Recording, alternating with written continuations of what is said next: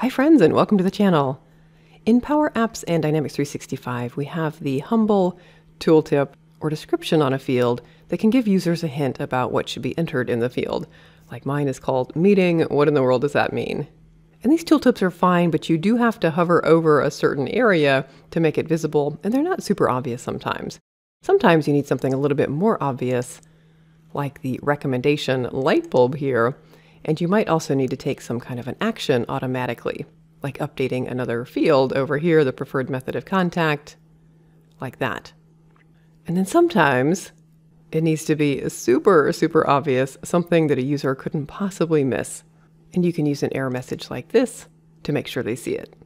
In this video, we'll take a look at how to create all three of these, so let's get started.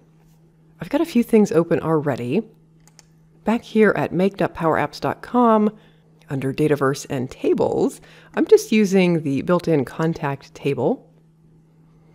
And then to view my updates on the UI, I'm using the Dynamics 365 sales application because everything is ready to go, but this works the same way in a Power Apps model-driven app if that's what you want to use instead.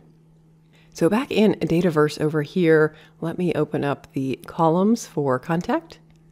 And I've already created the columns that we can use. The three completed ones that I just showed you are here, but I created three other ones that we can work on together. Down here, my meeting, there's one for error message, one for recommendation, and one for tooltip. Nothing real special here. I'm just using a single line of text or a choice for the recommendation one. And then I've added them to the form, the completed ones that I just showed you, and then the two complete ones we'll work on together. If you need the basics of working with tables or forms and whatnot, I've included some links below in the description, so check those out. Okay, let's start with the tooltip here, my meeting tooltip.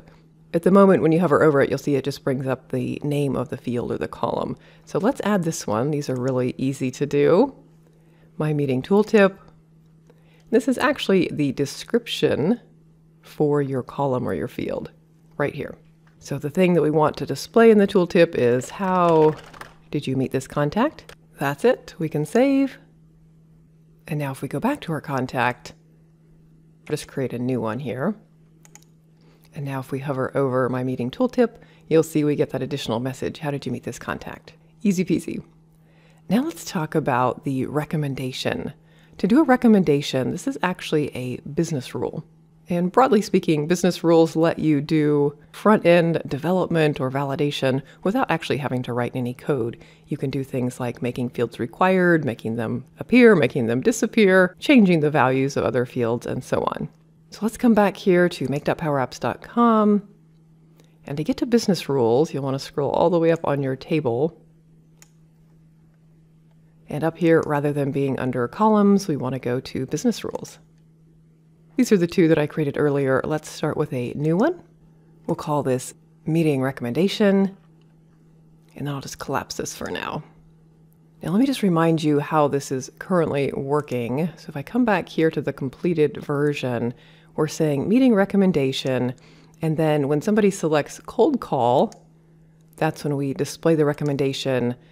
And it's going to give some additional detail saying, hey, if this was a cold call, then the preferred method of contact should be set to phone. That, of course, right over here, this is the field that we want to update. The example's a little bit contrived. Just because it's a cold call doesn't mean that a phone is the preferred method of contact, but I just want to show you how these work and how you can apply an action to some other part of the form if you want to.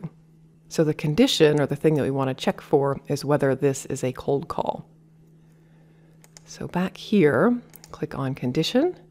Just give it a human-friendly name. The entity should automatically fill into contact because that's the table that we were in when we created the rule. Source will be entity, and then the field, this was my meeting recommendation, right here. And we're going to say if that equals value of cold call, then we want to do something. Make sure you hit the apply button right down here in order to apply those changes. And so if that's true, now we can make a recommendation. That'll bring up the little light bulb and the instructions. The recommendation is under components here on the right, and it's a type of an action. So just click on this and you'll want to drag it over, drop it right here on this plus sign. So it's saying if this condition is true, if it's a cold call, then do this. If it were false, you would put it down here. That's what the X stands for. But this is going to be true. We'll do a recommendation, and then we'll fill in the details here. I'll actually just leave this as new recommendation, and we will say this field, the My Meeting recommendation, and then we want a title and details. The title is going to look like this, the bold area, and then these are the details. They're just text. They don't actually do anything, but they should give the user some idea of what they should be entering and or what you want to have happen when you click the apply button. So back here for title, I'll just paste in some text here. And then for recommended details, text again. Now you'll automatically get an action, if we expand details here, for every recommendation. And this action is the thing that will execute or get applied when you click on the apply button. In this case, when we hit apply, we're going to update this preferred method of contact over here to be phone, and you'll see that that's working. So let's build that out. We'll say new action. The field in this case that we're taking an action on is going to be the preferred method of contact. So let's scroll down to find that. Here we go. And the value of that should be phone and apply. And then one thing I'm noticing here, I'm actually glad this happened because this is a common gotcha. Down here you'll see the text view of what the business rule is doing, and you'll see that my title and details didn't get filled in, even though I filled them in. So if we come back up here, you'll see these are all blank. This is because I didn't hit the apply button. So just a word to the wise, make sure you hit apply after everything you do. I'll go back and fill these out really quickly. This was My Meeting recommendation. I'll fill in the title and details and be right back. Okay, this time I'm going to hit apply, and you'll see the preview or the text there of what this rule is doing.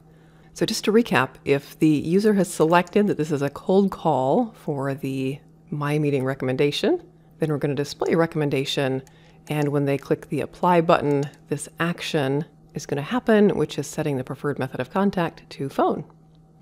All right, now you do need to save this in the top right.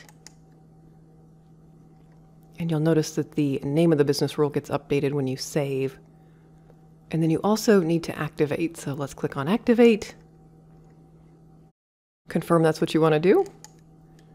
And incidentally, if you want to come back and edit this rule or make changes to it afterwards, you need to deactivate it. Otherwise, you won't be able to make any changes. And you'll see the deactivate button there. All right, let's go try this out on our contact now. I'll just refresh. We'll get a new one. So our tooltip is still working as expected. And then this one, once we select cold call, we should get that recommendation popping up. There's the light bulb. And if we click on that, we'll get the instructions. And if we click apply, then our preferred method of contact should update to phone. Very nice. All right, the last one to do is the error message. And this is actually a business rule as well. So let's come back here to business rules.